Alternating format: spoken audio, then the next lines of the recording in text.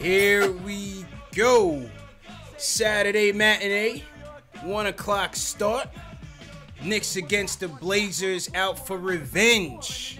And from the start of this game, I already knew these boys were ready to go and take this W, because the Knicks starters leading on the defensive end went at these Blazers relentlessly on both ends of the floor.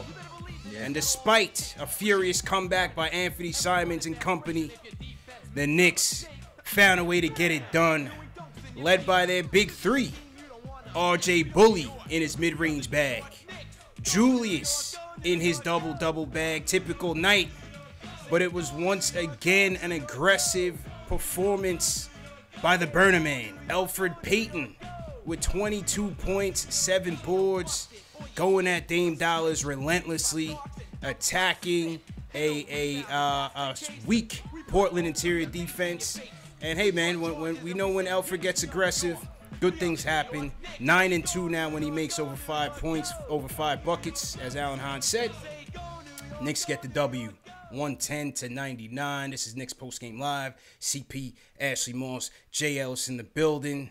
Yep. J. Ellis, talk to me, man. Knicks get another W, 6th place now in the East. Revenge is ours. Talk to me, man. What you like about this game? Talking about play-in, you talking about playoffs. I don't know. We'll see. We'll talk about it. Anyway, I'll say this. All right. Like you said, soft paper tissue interior defense from this Portland Trailblazers team. 50 points in the paint. No problem for the Knicks. Yeah. First check for us. Second check for us. Shooting around the 40% mark from three. Also good for the Knicks. We can try contributions from a bunch of Knicks. Even Elfrid Payton hit a three. Even Elfrid Payton hit a three. Let's go. Ashley promptly tweeted me that Elfrid Payton hit a 3. Alec Burks seemed like he was coming back to life and hit a couple of threes as well, and so did Randle and company. But also, it was the defense, man. It was the timely defense, you know, because the Portland Trailblazers were going off from 3. The second quarter, Knicks held them to 20 points, which is pretty pivotal. And then in the fourth quarter, again, the Knicks, after going on their run, leading by 15 points, kind of kept Damian Lillard in check. And the Portland Trailblazers didn't hit a 3 in the last 8 shots of that fourth quarter, and that's why we won the game. High-octane offense, man. This Blazers team averages 115 points on the year. We were able to hold them to 99. Ash, what were your key takeaways in this game? Listen, when you're playing a team like Portland, they have shooters, and shooters shoot, and they enjoy having the entire court to do so. And the only way to stop a team that has shooters like this, especially when your shooters are very inconsistent, is you have to make it as uncomfortable for them to shoot as possible. And that is exactly what the Knicks did today. They were on them like white on rice, like peanut butter on jelly, and it was just making them real uncomfortable to take the shots that they normally can get up with no problem. The defense was impeccable. They were not letting them breathe. They were not letting them get the shots up that they're used to making. And it was making it hard for them to adjust, because all the shots that they are used to having available were unavailable. So those second and third options for them just weren't hitting. And that is where we shine, because today, or tonight, wherever you are watching this, our second chance opportunities were golden. And that is what I love to see. You know, I always say, and Clyde was saying it today, defense is your best offense. And today the Knicks were playing both sides of the ball, complementary basketball. All the starters had points the minute they got on that court. Everybody was sharing that ball. Everybody was doing their part. It was the first time all season that all starters scored while they were all on the floor. So that is what complimentary basketball is, and that is basketball at its finest, and I love to see it. Good points indeed. And as you mentioned, the defense and them getting after it, you know, it's funny when we have, sometimes when we have these shows and callers call in with a question, and then sometimes you see it play out in the game. Dan from Long Island last episode asked us about Bullock. You know, what did Tibbs see in Bullock and what he gives him out there? And I thought you saw that on display today. I mean, he was all over it on the defensive end. They had him mostly on Trent Jr., but he can guard, you know, different guys. He could have guarded all 5 of those Portland starters tonight and really gave us an effort. You saw in the third quarter him block a 3-point attempt. Cutting without the ball, JL. Splash a couple threes. You know, obviously you want him to shoot more threes and hit more, but Bullock's versatility on the defensive side of the ball is what Tibbs likes the most, and I thought we saw that on display today. No doubt about it. Yeah, man, absolutely. You know we want Bullock to shoot more, but the defense really shined through today for him. And I get on him for his, you know, lack of shot making at the end and his bad decisions at the end. But I got to give him credit when credit is due. He played well today, even though he didn't score the way I would particularly want. He did hit a few threes for us early, and he contributed to this win. Yeah.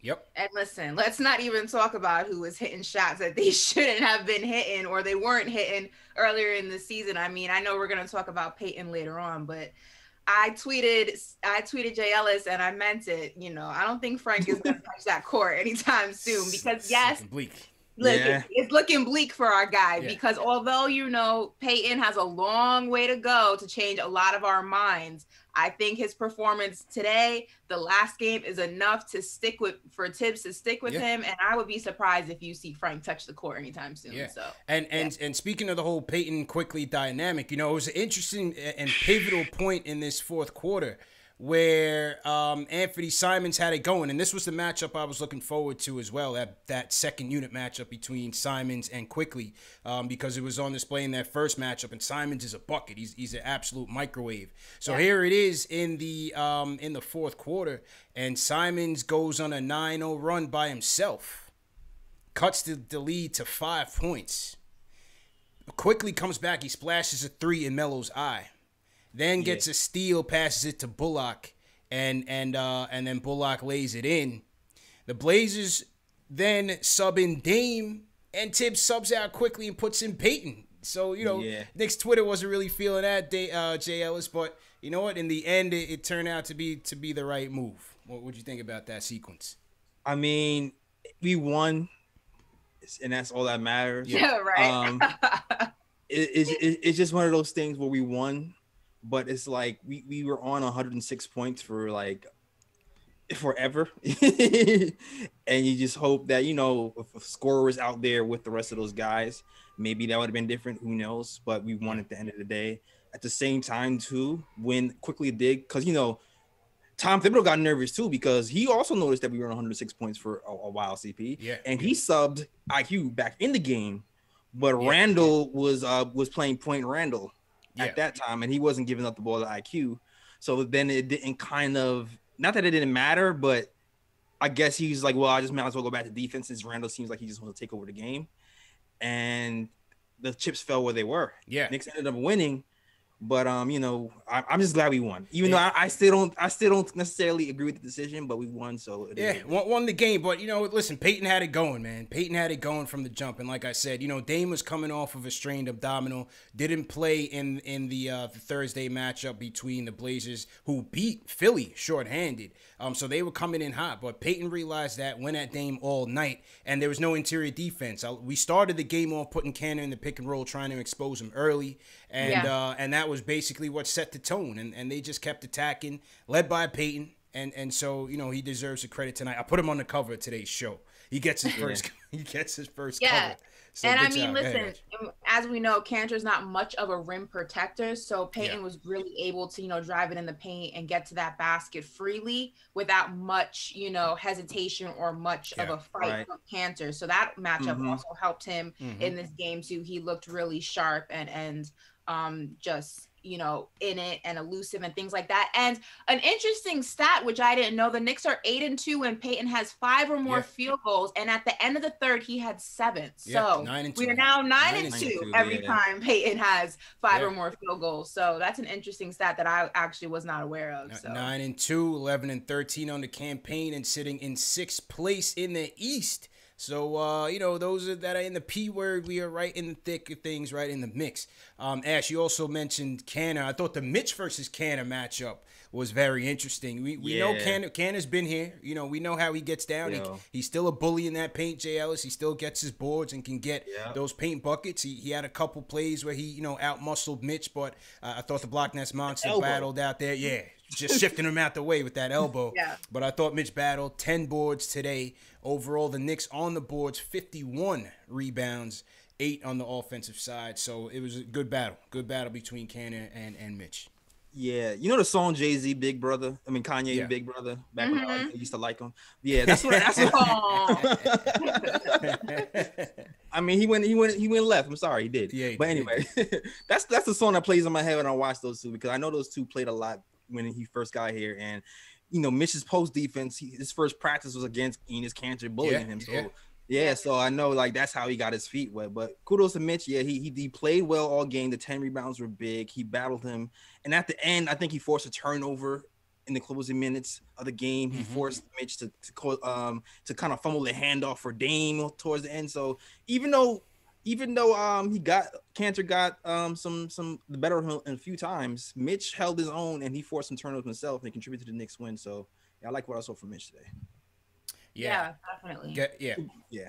And also, I mean, the Knicks I think we're leading the league in fewest turnovers this season, if I read that correctly. Knicks are turnovers. They are 13th. fifth. They're fifth. So okay, still so good. we're Still fifth. good. Yeah, still so good. Top 5. And, today that trend continued. We only had 4 turnovers, I think, in the first half, compared to the Trailblazers, who I think in the fourth quarter alone, they had 5. So our defense was definitely putting the pressure on them to go ahead and turn that ball over. And I just think that this overall, now there was an instance, and I want to say the last 5 minutes of the fourth, where, Dame started to get a little hot. The Trailblazers started to just pick up speed or steam or however you want to say it. That happens when you're playing a team that has shooters. They just happen to run out of time, and the opportunities that they did have, they didn't take advantage of.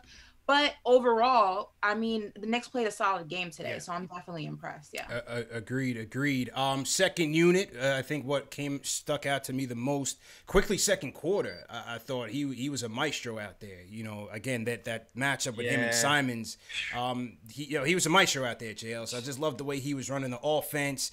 He had one sequence where he kept Simons on was able to seal him off. Driving to the lane, found Taj on a nice pass, and I thought quickly really led us well in that second quarter. Alec Burks had an outstanding game off the bench, 16 points, 8 boards, 4-9 from downtown. That's exactly the type of game that you want from Alec Burks. 27 minutes, and whose minutes did he take in that second half? Yeah, we see. Austin Rivers. Yep. Austin Rivers. That too, huh? Good job, Tibbs. Thank you, Tibbs. Thank he needs you. a breather. You made That's one our guy. adjustment. Yeah, he needs a little breather, man. Yes. Look, learn from the bench. Yeah, that's it. That's it. Learn from the bench. Yeah. Ash, what you think about that? No second half minutes for Rivers tonight. I think, Tibbs is the type of guy, unless you're Payton, where you got to earn him. You know what I mean? You got to earn them. And, I say jokes about Payton, but to a degree, Payton has shown that he is somewhat of a contributor to this team. He has earned his minutes. And listen, Rivers is hot, but then he's not. And he's too inconsistent for Tibbs. And I'm okay with it. You know, I just feel like when Austin Rivers wants to show up like he did in Utah, then you can go ahead and get your minutes back. But until then, you've been worse than you've been good. So if that's, the probability is not in your favor, the scale's not in your favor, rather, and we have more bad games or mediocre games from you, where you're really just occupying minutes, you're occupying a space on the court, but you're not really contributing, then let somebody else who can do it. Right now it's not Rivers, and I'm perfectly okay with that. Absolutely, man. Julius's contributions nowadays is just becoming so automatic that we rarely speak on it. But I got to go with RJ, man, because in this game that I'm watching him, it just looked like he could do whatever he wanted to do. The free throw line mid-range was money. Getting into the lane, the bank shots off the drive was money. His passing was on point. 3-pointers, he was on point today. You could just really tell he was just in a nice rhythm all day, really. And RJ finishes with 18 points, 7 boards, 8 of 14 from the field. #9God in the chat. #9God. Ash, what'd you see from RJ today, man? What'd you like about his game? #9God in the chat. Put some respect on my guy, RJ Barrett, the Maple Mamba. He is coming into his own. He's becoming the player that I know and I've always known that he could be. I've only been hard on him because it's tough love. I'm so excited to see RJ just flourish into this player that a lot of people did not think he could become because of his slow start and his rough rookie season. But listen, RJ is really starting to figure out how he fits. And I know you saw my boy hit that 3. Okay. It was nice. I know you saw him. It was nice. But listen, I think also the thing with RJ is that outside of how he's playing, I think it's also his character is starting to grow as a player, and that's impressive too, because you can see that he doesn't get as rattled as I think that he can't shake him. You can't shake him. His focus is there. You know, he's not easily moved by the things that are happening or not happening on the court. And that's what's also impressive to see. So somebody came to me, I think somebody tweeted out, and I responded that I completely agree with it. Is RJ, you know, a contender for MIP this year? Absolutely. Somebody wanted to say, well, he's not even the most improved on his team. Julius Randle is. Listen, Randle, you know, all-star, all game. I'm already voting for him, vote for him every other day. Well, every single day rather. But listen, MIP RJ Barrett, no questions asked. Jay Ellis, this is a tweet from Tommy Beer. Over the last 13 games, RJ's shooting 51% from the floor, 43 from three, 80 from the free throw line, averaging 19, 5, and 3. Yeah, I think I said the last game, people were concerned that he wasn't hitting threes. It was 2 games where he wasn't hitting threes. But I think I said the last game that he's been hitting his threes ever since the Brooklyn game where everybody was trashing him because he wasn't playing well. So I need y'all to calm down, not be so short-sighted sometimes, pull back and look at the big picture. But RJ is balling right now. He's seeing the floor in slow motion, and he's making plays more and more.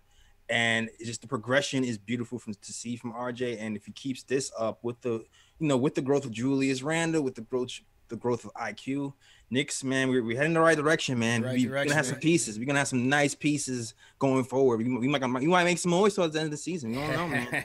I don't know. Where's the window? Where's the window, CP? I like it. I like it, man. Well, I'm gonna just keep, one game at a time. One game at a time, man. Just win the ones you can win. How do you guys feel? How do you guys feel about the RJ MIP talk? Do you think he's a contender? Do you think he should be considered, or do you think that Julius Randle is that guy? You know how I feel, RJ all day, but I'm biased. I don't think they'll give it to Julius. I don't think so. Because who's contending right now? If I had to pick between RJ and Julius, it would have to be Julius. But not to say just by impacting winning. With the assist numbers, I would have to be Julius. You know. But can you be an all-star and MIP? Like, is that a why not? Yeah, why not? I don't know. I feel like that's somewhat of a contradiction. An all-star to me is somebody. If it's his first time, if he makes it, he makes it. He kind of earned his bid. So.